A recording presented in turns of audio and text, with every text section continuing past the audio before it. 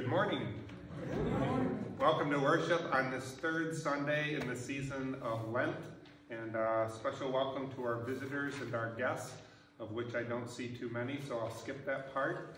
But there are some throwback treats down in the community hall, so we hope you'll stay and eat some of the Little Debbie style treats that are down there. I'd like to ask that you keep some people in your prayers this morning. Just mentioning Lisa's gone, but Sue is here, so thank you, Sue, for being here and leading us through the singing. The family and friends of Barb Stewart we keep in our prayers. Barb passed away this last week, and her funeral will be this coming Friday at 12 noon. So if you can help with a salad or dessert or something like that, I put a sign-up sheet out there. If you could sign up, I'll give Nancy Vanderlinde a call and let her know that there are some other things coming. We also keep in our prayers Wyatt Gilbert. Young Wyatt Gilbert was skiing or snowboarding. He broke his left arm and he broke his left leg. I guess you're gonna say he'll be all right. Anyway, yeah, you'll get that in a second. But anyway, he will be all right. He had surgery though, so left arm, left leg.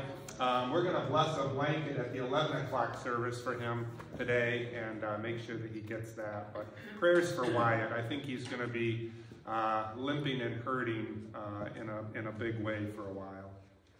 Yvonne Meadis, many of you know Yvonne. She lives downstate now. She drove the bus for years in town. She's going to be entering hospice care soon, we think, if she hasn't already. So prayers for her family. Maudie Anderson in our prayers. Little Liam, Carol Stack's great-grandson, is in our prayers. Ron Dykstra, Carolyn Vitale, Abe Robinson, 7th grader with leukemia. Yeah, so lots of people on the list, so maybe keep them in your prayers. Flowers today are in celebration of Lee and Jane Schwacko's wedding anniversary. Coming up, Lee.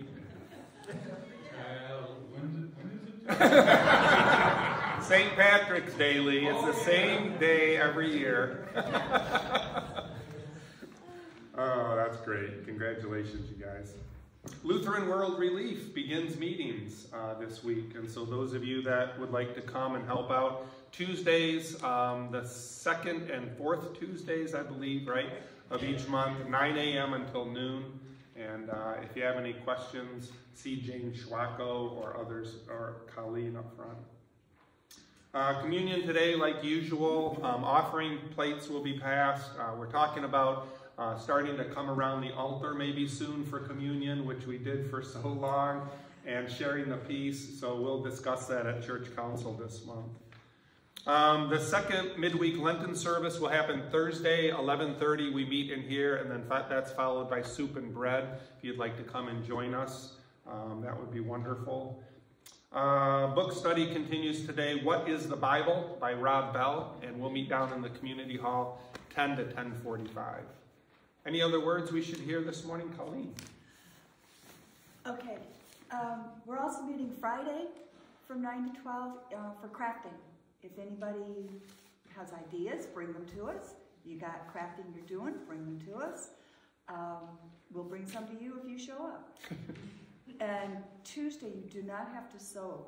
You can come and do all kinds of things to get these quilts together. They don't have to be sewing. There's cutting, there's pinning, there's ironing, there's, you name it. It's there to be done. You do not have to sew, and it is not limited to ladies.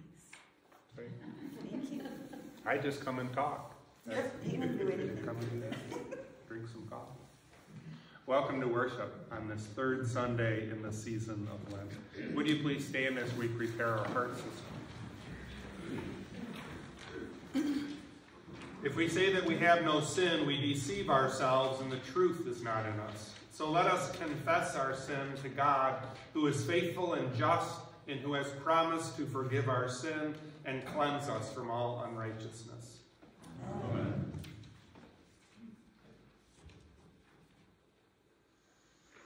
Gracious God, we confess that we have sinned in thought, word, and deed, by what we have done and by what we have left undone. Forgive give us strength to turn from sin and to serve you in newness of life. Amen. By water and the Holy Spirit, God gives us a new birth. And through the death and resurrection of Jesus Christ, God forgives us all our sins. Almighty God, strengthen us in all goodness and keep us in eternal life. Amen.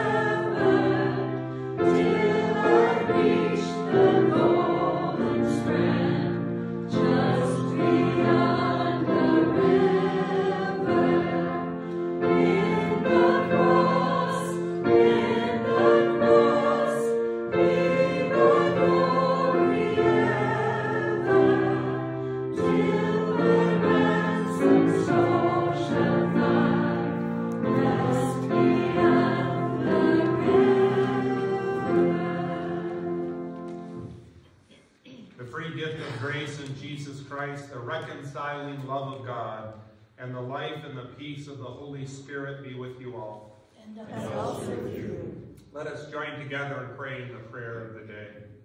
Merciful God, the fountain of living water, you quench our thirst and wash away our sin. Give us this water always. Bring us to drink from the well that flows with the beauty of your truth. Through Jesus Christ, our Savior and Lord, who lives and reigns with you and the Holy Spirit, one God, now and forever. Amen. Would you please be seated for today's readings?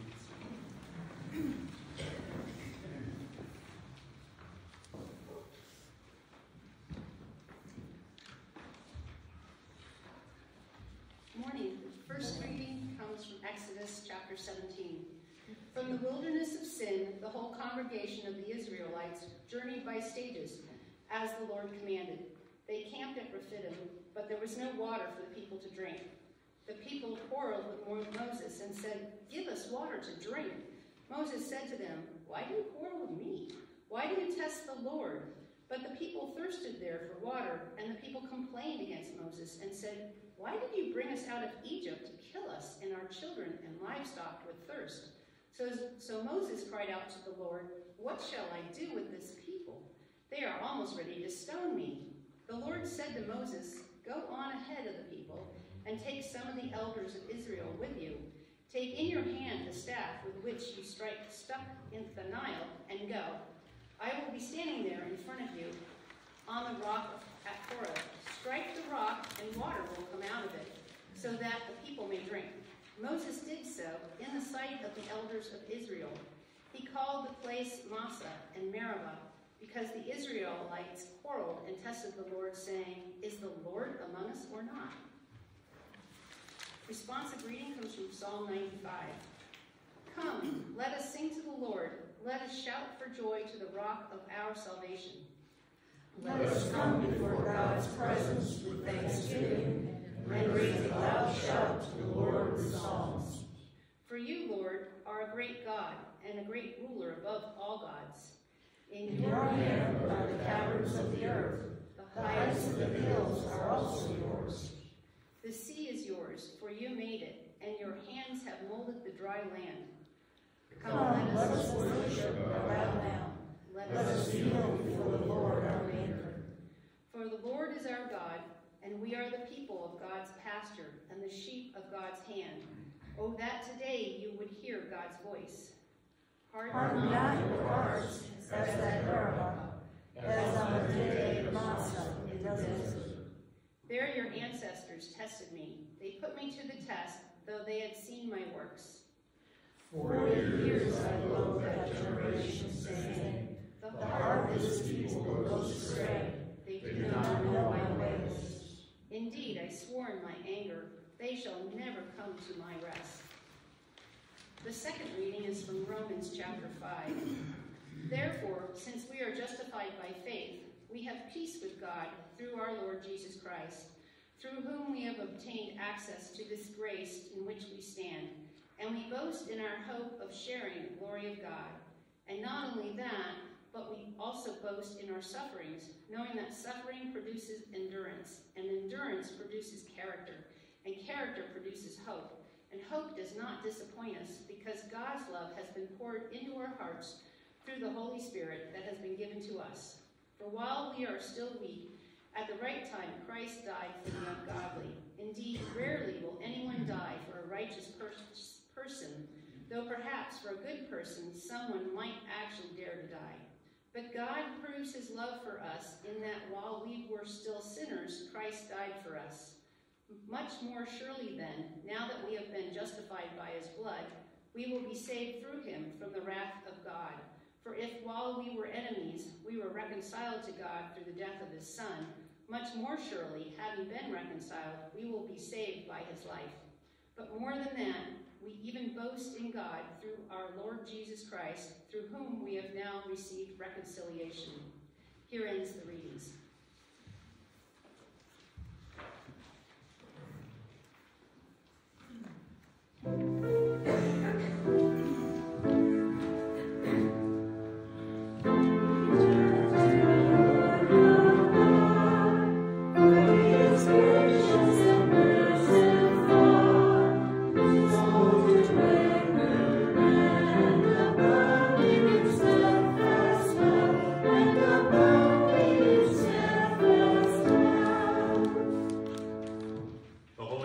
According to St. John, the 4th chapter. Glory to you, Lord. So Jesus came to a Samaritan city called Sychar, near the plot of ground that Jacob had given to his son Joseph. Jacob's well was there, and Jesus, tired out by his journey, was sitting at the well. It was about noon. A Samaritan woman came to draw water, and Jesus said to her, "Give me a drink." His disciples had gone into the city to buy food. The Samaritan woman said to him, "How is it that you, a Jew, ask a drink of me, a woman of Samaria?" Jews do not share things in common with Samaritans. Jesus answered her, "If you knew the gift of God, and who it is that is saying to you, 'Give me a drink,' you would have asked him, and he would have given you living water." The woman said to him, "Sir, you have no bucket, and the well is deep. Where do you get that living water? Are you greater than our ancestor Jacob, who gave us the well, and his sons and his flocks who drank from it?" Jesus said to her, "Everyone who drinks of this water will be thirsty again, but those who drink of the water that I will give them will never be thirsty. The water that I will give will become in them a spring of water gushing up to eternal life."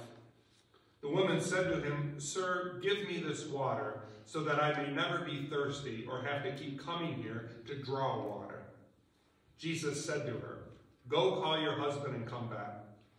The woman answered him, "I have no husband." Jesus said to her, "You are right in saying, 'I have no husband,' for you have had 5 husbands, and the one that you have now is not your husband. What you have said is true." The woman said to him, "Sir, I see that you are a prophet. Our ancestors worshipped on this mountain, but you say that the place that people must worship is in Jerusalem." Jesus said to her, "Woman, believe me, the hour is coming when you will worship the Father neither on this mountain nor in Jerusalem. You worship what you do not know. We worship what we know, for salvation is from the Jews. But the hour is coming and is now here when the true worshipers will worship the Father in spirit and truth, for the Father seeks such as these to worship him. God is spirit, and those who worship him must worship in spirit and truth." The woman said to him, "I know the Messiah is coming, who is called the Christ.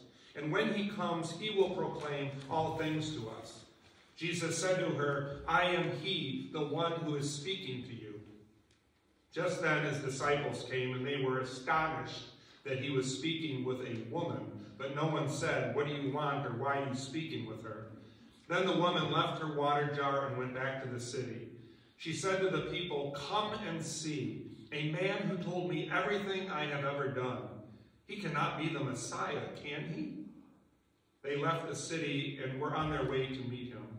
Meanwhile, the disciples were urging him, "Rabbi, eat something." But he said to them, "I have food to eat that you do know nothing about."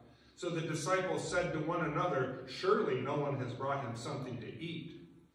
Jesus said to them, "My food is to do the will of him who sent me and to complete his work.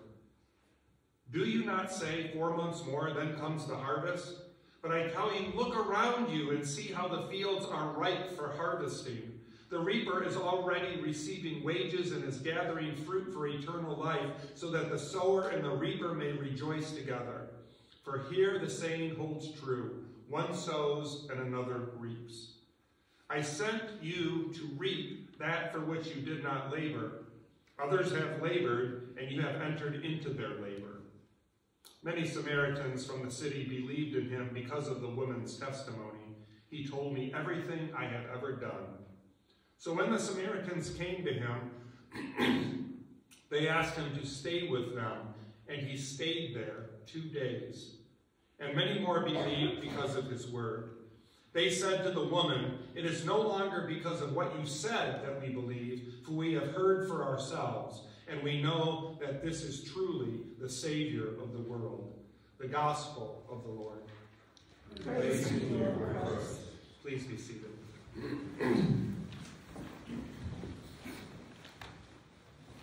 I think they put the longest readings during Lent, right? It's just like, it's going on. If Jesus was any kind of decent teacher, he would not have given this woman the time of day. She was an unclean woman, a Samaritan, and everyone knows that Jews hate Samaritans. That's why the disciples are astonished when they come back and Jesus is talking to this lady. She's so ashamed to be seen, this woman, that she comes to collect water at the hottest part of the day when no one else is going to be at the well. Her reputation is trash. Married 5 previous men and now living with a 6th. But you know what Jesus does? Jesus talks to this woman as if she is his equal. The Son of God, God's very presence in this world, talks to this woman as if she is God's equal.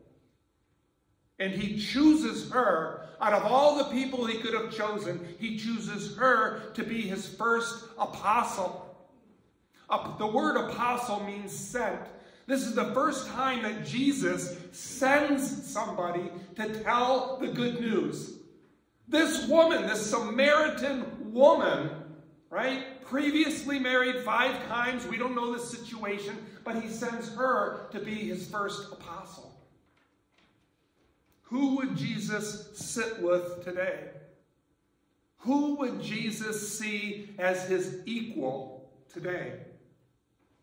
You can bet that it would be somebody who is struggling. Maybe somebody struggling with their identity, like a transgender kid. Maybe it would be a woman who had received so much abuse that she couldn't trust anymore. Not just trust men, but not trust people. The problem with following Jesus is this. We are called to sit and to love those who are out of place. Those who have no one else to pay them any mind, any attention. Excuse me. We are called to sit with them. Today we have this amazing condensed story of confusion and understanding, a search for meaning and purpose, and how you and I often miss the blessings of God. Excuse me, because we're sitting with the wrong people. Because we have become overly focused on the life in the water that we can see and touch and feel and experience. But we've missed the bigger picture. We've missed the living water, which is the very presence of God in our lives at all times. I'd like to point out a couple of really powerful things in this story. First, notice that Jesus comes to the woman. That always seems like it's the movement with Jesus, isn't it? He's always going to people. He's always kind of bursting in. He's always coming into their lives. This is the power of God, that God will not leave you and I alone until we sit with the Samaritan woman. He's going to seek us out. He's going to search for the lost sheep. He's going to put us on his shoulders and carry us home. He's going to walk with us on the road. He's going to notice our cries for help and healing. Jesus is going to eat fish with us. That has to be good news for Norwegians. I mean, just really. He's going to eat fish with us. Jesus has a gift to give to this woman, but she neither recognizes the gift at first, nor the God who gives it to her, nor recognizes who she is even talking to, right, at first. She's just interested in getting her water, filling her bucket, and getting back home before she has to interact with people from the city, from her community. But Jesus has a gift of living water, he says. He says, you know what? If you would have asked me for living water, I would have given you that, and it's like a spring that wells up inside of you, and you'll never be thirsty again. And I love the woman's reaction. She's like, well, give me that water, and I won't have to keep bringing my bucket to the well, right? That's not the water he's talking about. The woman begins to see God because God has taken his time to talk to her. She still doesn't quite understand. She still doesn't know who Jesus is. But in spite of all of that, she asks the question. Jesus helps her form the question, and then she asks the question. Sir, give me this living water, she says. She's confused by Jesus' talk about living water. And don't you think people are often confused by our religious language? I often think about that when somebody I know is brand new to the church and they walk in and they sit down in a pew, and I'm thinking, all right, what are the readings? Is this going to really throw them for a loop? All this religious sort of language, right? Justification, mercy, sanctification, grace, dot, dot, dot. You know, we just kind of throw those words around in the church. But if you're new to the church, you're like, what? I don't know what you're talking about. That's this woman. She's like, living water, what's that? But Jesus meets the woman where the woman is. He doesn't require her to meet him where he is. He invites her. He calls her. He beckons to her. but he meets her where she is. That's what you and I should be doing in the lives of other people. We are called to do the same. Also, what does Jesus tell the woman to do immediately after asking for living water? Jesus said, you should ask for this living water. And the woman goes, sir, give me this water. Then what's the next line in the gospel without looking? What does he ask the woman to do? Go get her husband. Go get your husband. He sends her. All right, this kind of freaked me out. What if that is the living water? What if that's it? When Jesus says, she says, give me the living water, he says, go back home. Go to the community that you're trying to avoid and invite them. Tell them to come and see. What if that is the living water? What if it's that easy that you and I come here, we worship, we sing, we confess, we hear God's word, and then we're to go out and to just say to people, come and see. Come and see. That is the living water, because that's the presence of God in the lives of other people. Only water that is flowing out is living water. Also, this woman has had 5 husbands. We don't know if they've all died or she's been divorced or whatever. But instead of ignoring this woman's pain of these relationships, lost relationships, Jesus goes right at it. Did you notice that? Go get your husband, he says to her. He knows what's going on, right? We find out. It's like, oh, yeah, well, go get your husband. Sir, I have no husband. He goes, you're right about that. Right? You've had 5, and the guy you're with now isn't your husband.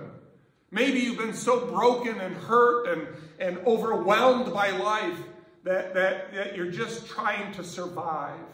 Right? But he doesn't avoid her pain. He goes right at it. And I wonder how many of us do that with such grace and love. The reason he does it is because he loves her, not to embarrass her. And it makes this connection that this woman goes back into town and she's like, that guy told me everything about my life. He knew all about me. That's what people experience when you talk to them about what's most important in their life. When you sit with them at the well and you share some time. This woman comes to get her water at noon, the hottest part of the day. How come? Because she doesn't want to talk about it. You have people in your life, or maybe you're one of them from time to time, it's like, I don't want to talk about it. When I'm ready, I'll let you know, but I don't want to talk about it, right? And Jesus just doesn't seem to take that clue, right? He's like, oh, I'm going to talk about it anyway, type of thing. Sometimes our bruises prevent us from living. And so Jesus wants to look at those bruises and help them heal. Sometimes our fears prevent us from loving. And so Jesus wants to deal with our fears so that we're more free to love one another. Sometimes our grief and our loss prevents us from believing. It's like, I've risked it and I've lost too much. I don't want to risk anymore. And Jesus goes, keep risking. Come on, just keep risking. Christ has come to heal our bruises, our fears, and our griefs. He comes to offer us an incredible gift, and when we open our hands, our hearts will follow. Jesus sends this woman back to invite the people of the village that she's trying to avoid. And in inviting them with God's word and God's love and her enthusiasm, she is restored to relationship and connection with the very people she was trying to avoid. That is the living water. Jesus gives her the gift of life and reconnection. May we too begin to see God and hear the cries of our neighbor and experience the healing gift of faith.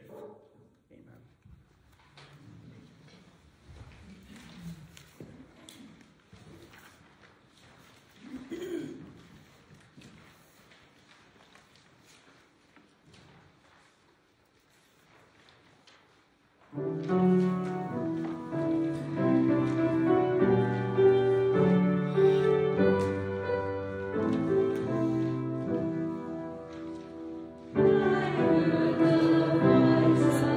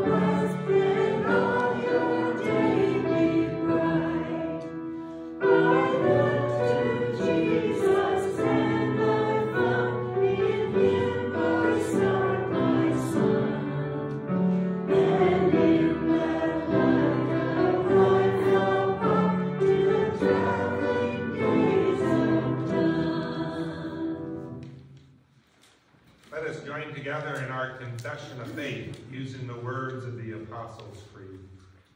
I believe in God the Father Almighty, creator of heaven and earth. I believe in Jesus Christ, his only Son, our Lord. He was conceived by the power of the Holy Spirit and born of the Virgin Mary. He suffered under Pontius Pilate, was crucified, died, and was buried. He descended into hell. On the third day he rose again. He ascended into heaven and is seated at the right hand of the Father.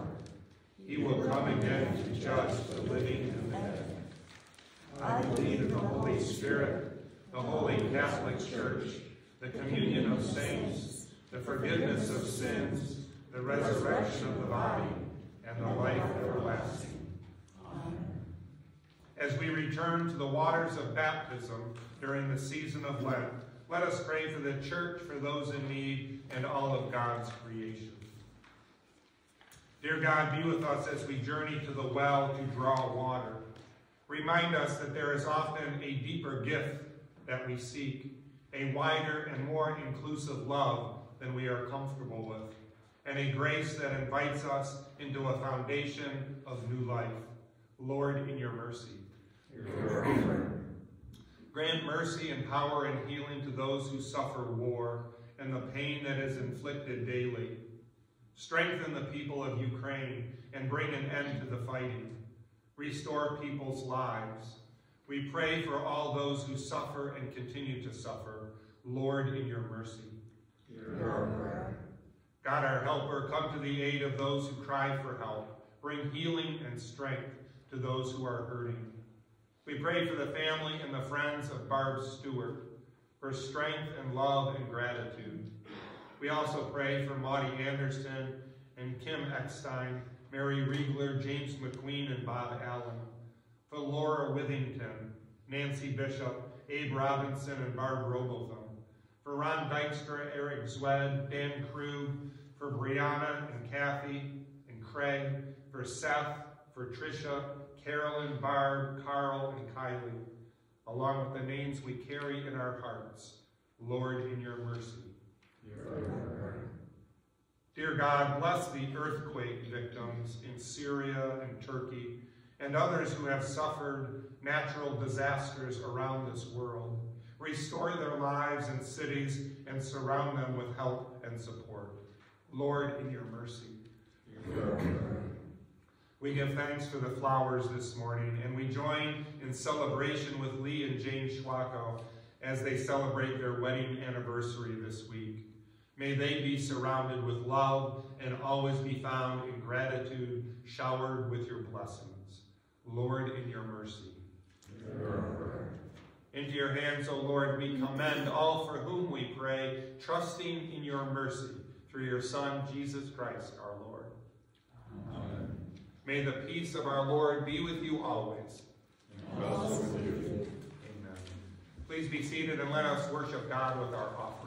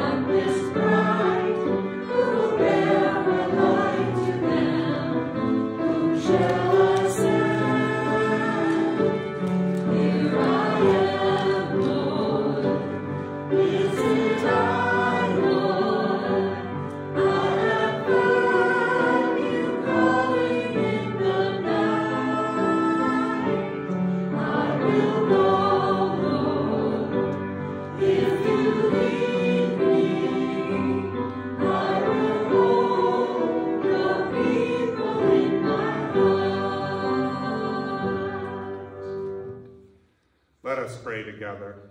God, our provider, you have not fed us with bread alone, but the words of grace and life. Bless us in these your gifts, which we receive from your bounty. Through Jesus Christ our Lord. Amen.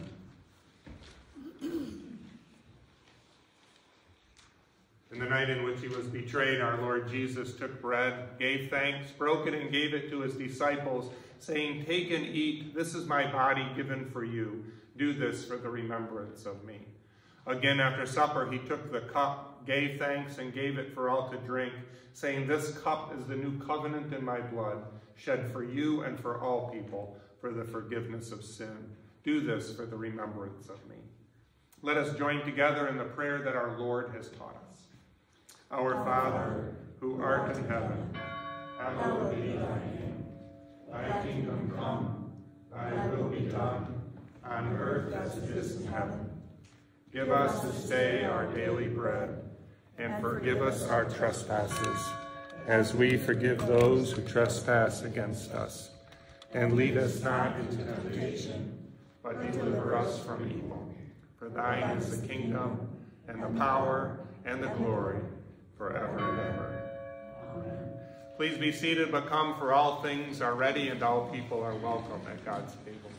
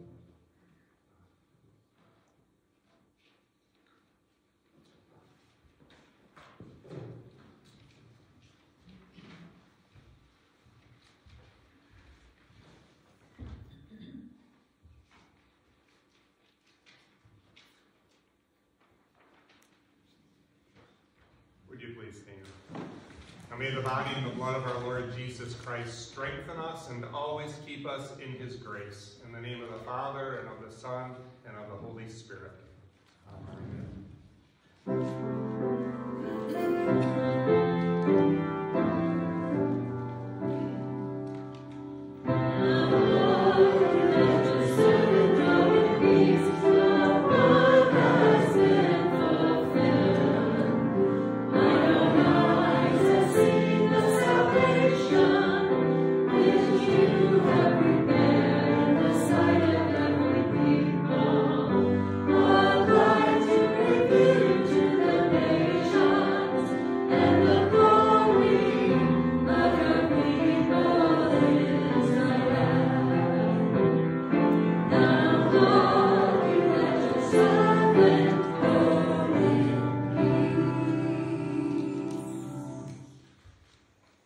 God of mercy, we give you thanks for sitting with us at your table and serving us with the food of eternal life. We who once were dead are now living members of your Son, awakened by the breathing of your Spirit. So send us out to awaken others to the mystery of your love, which is revealed to all the world in the one who came to give himself away, Jesus Christ our Lord. Amen. The blessed Holy Trinity keep you in his grace, lead you in his light, and give you peace. Amen.